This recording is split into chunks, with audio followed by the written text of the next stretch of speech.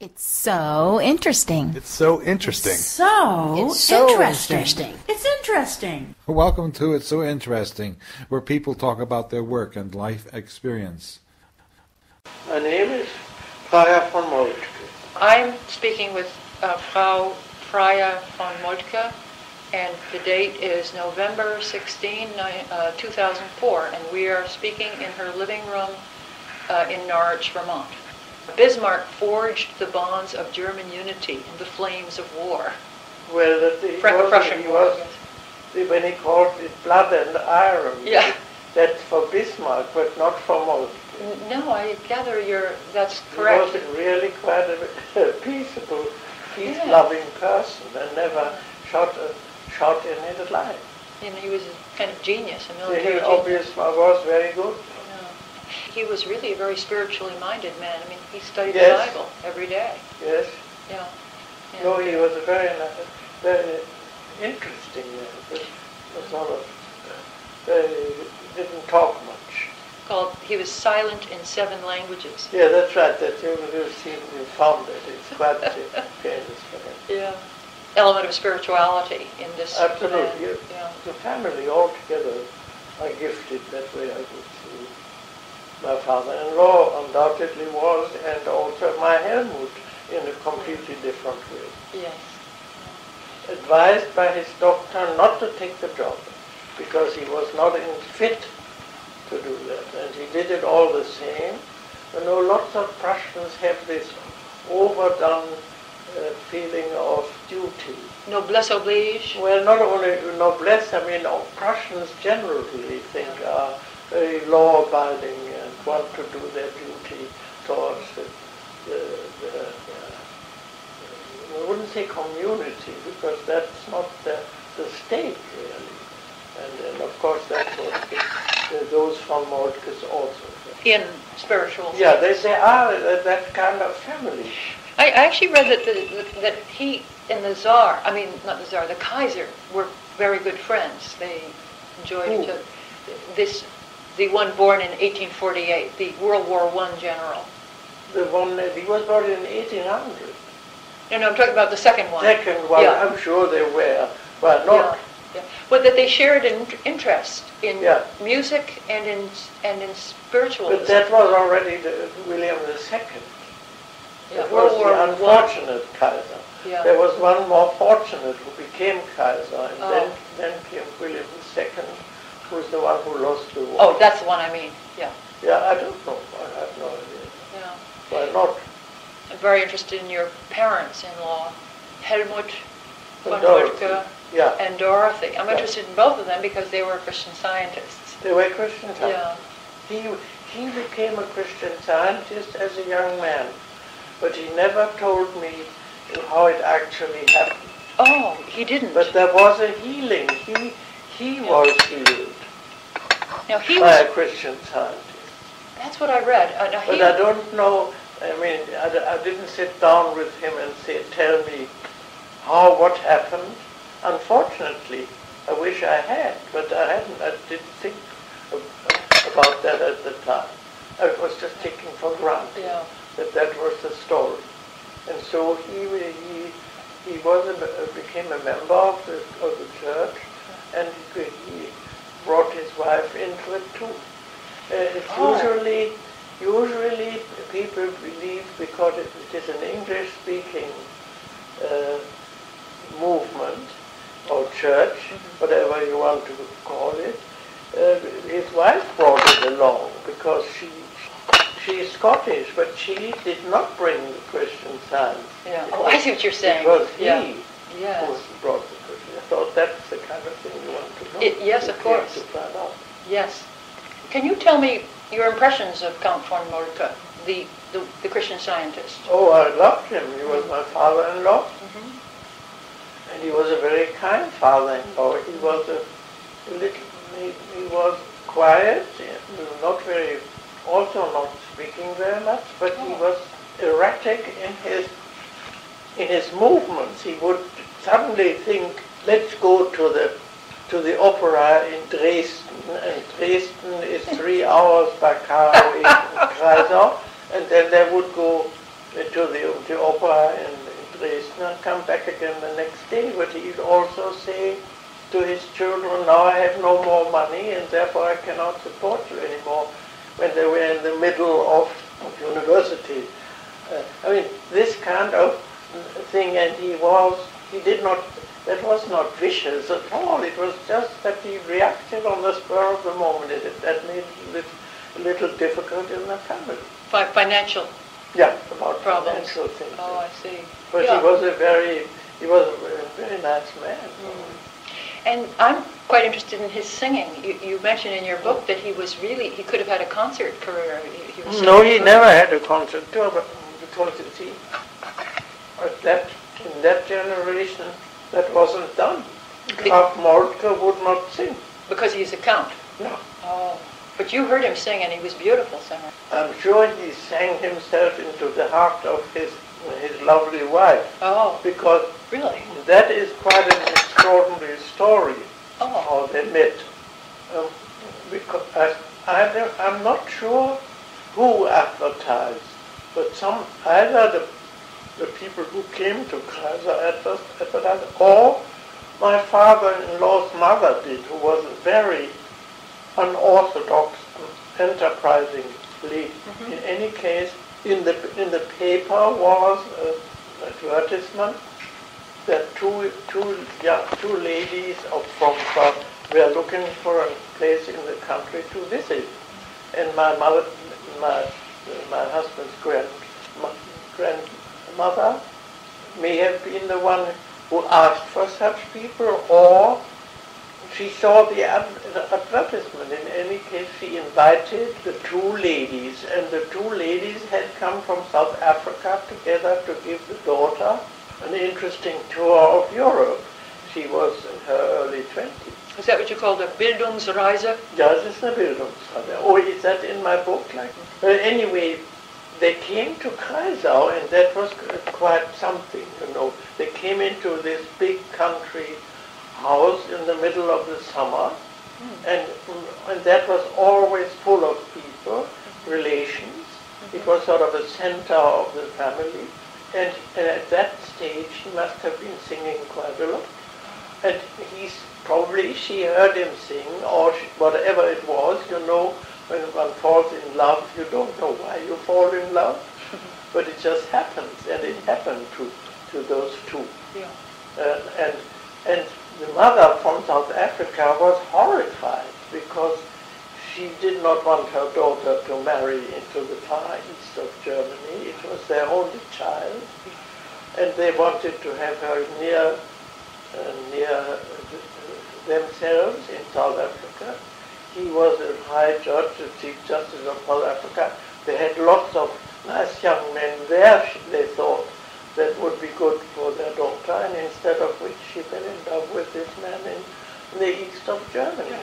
And so they said, all right, they were tolerant people, but they said, wait a year and see whether you still want the same thing. And then they wrote letters, and I think my father-in-law was not so good at letter writing either. I don't know. It sort of seemed to have cooled a little bit. But then his father, the singer's father, died. Oh, and yes, Wilhelm. he became the owner of Kreisau. And then he thought he wanted to, he hasn't told me this, but obviously he was thinking of his love and wanted her, and found out that they were on a second, they went to England quite often, on a second trip, they're in England. And he went to England and found her there and asked her to marry him. And she did it. And so he had to go to Pretoria in South Africa for the wedding. Oh, they were from Pretoria? Yeah, they were, she also were in Pretoria because he was a judge. Was he still Chief Justice? I think he was. Were they originally from Cape Town? Then, no, they're from the Eastern Province. They are 1820 settlers, those families, Scottish settlers. You know, the British took the Cape away from the Dutch. Yes.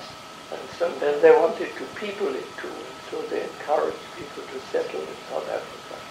So did you know Dorothy's parents? Oh yes, very well. Lovely, lovely people. Yeah. We went twice to visit them. Oh, really?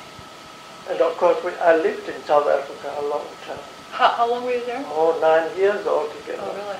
Because after the war, when we came out of Kaiser, and Germany was in shambles, Yeah. I had this offer to go to South Africa with the children. And I did never want to go for good. Oh, after World War II? Oh, yes. Pretty quickly after leaving Kaiser, Yeah. you know, Kaiser, you know. Oh, yes. You went from Kaiser to Berlin, didn't you? To first? Berlin, and from Berlin to Switzerland, and there left the children and went back to Berlin, and then I went back to the children, and it took all a long time. Then we went to South Africa, and there we stayed then for 9 years. Because I wanted to give my children quiet, long school years and no upsets again.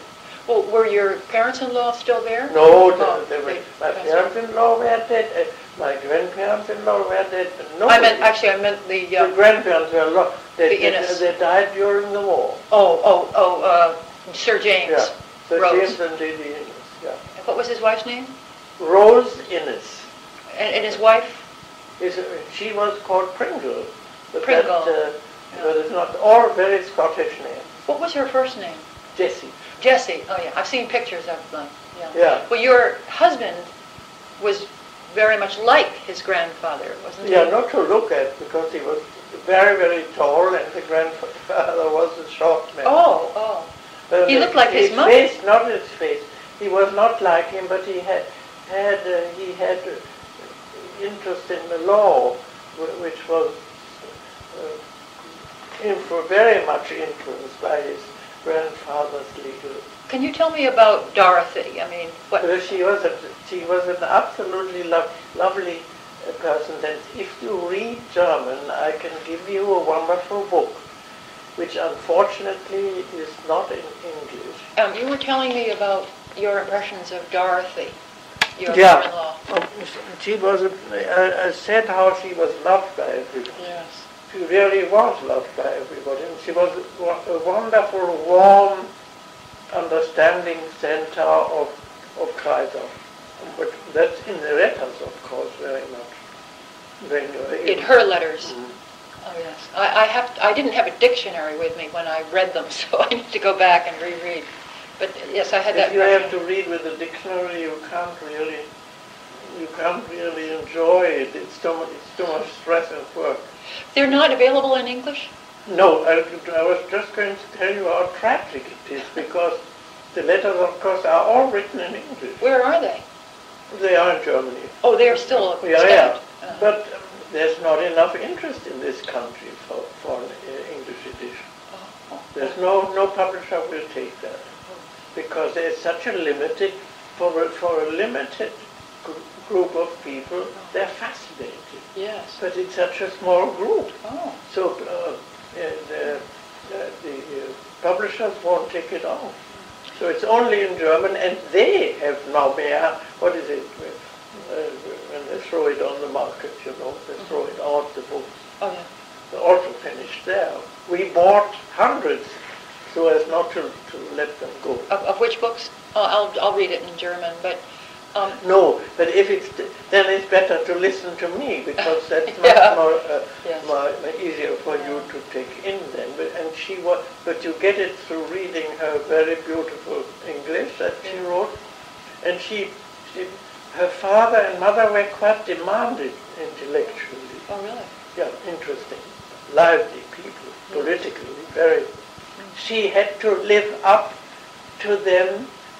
And she had also always to defend her husband to them, because they never thought he was good enough for her. Oh, right. Yeah, but I can quite understand it, knowing them both. Of course, I think Helmuth, my father-in-law, was a nice man, but he was not intellectually very interested. he sang. And he was didn't artistic. read very much. Oh. My mother-in-law read much more than my father-in-law did. And she had taste for literature and taste for everything, really. And she loved, well, the opera they did love because they went to Dresden to the opera, or because, but he was different from her. And later on, Christian Science absorbed him very much. Yes, I'm interested in that.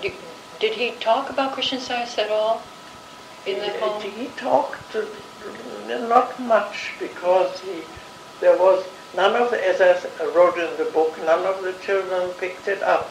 And the youngest was a daughter, Asta. Yes. She does not live anymore either. Nobody lives. None of the children are living. Not anymore. But she went faithfully to Wednesday services and Sundays. You're talking about Dorothy or Asta? Asta did. Oh, the daughter did. Oh, really? Yes, for a long time. When I came to Kreisau, she still did that, but she gave it up. No, you went to services. Where were the services? They had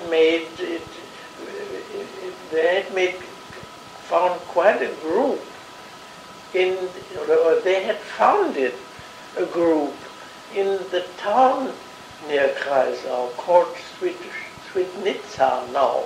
Schweidnitz.